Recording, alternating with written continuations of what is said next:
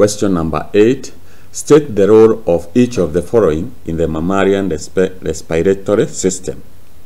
So we have the mucus. So the respiratory system has mucus starting from the nose, and the role of the mucus is to trap the foreign particles from the inhaled air. So used to trap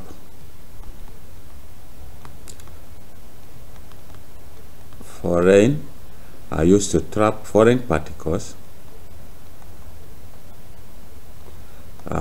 from inhaled air, that is air getting into the body through the nose.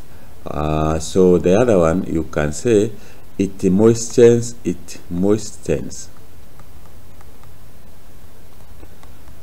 the air inhaled. It moistens the air inhaled. So that is the role of the mucus in the respiratory system. We have cartridge rings. This is a rounded structure of the trachea, and the role is it keeps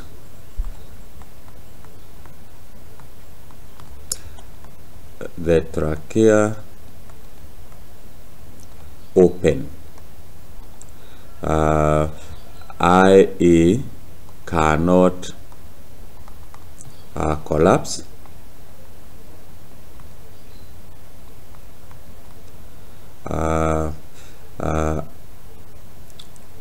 It allow it so as to allow continuous flow of air.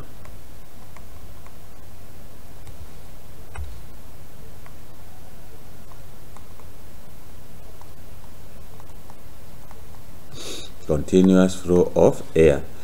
Number 8, part C, we are told epiglottis.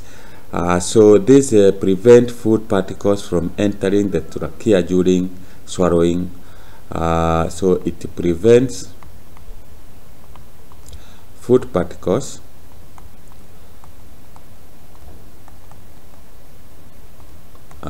from entering the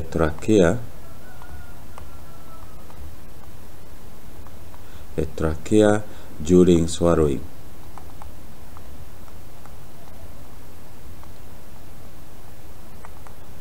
So that is the purpose of epiglottis. So that's how you answer question number 8.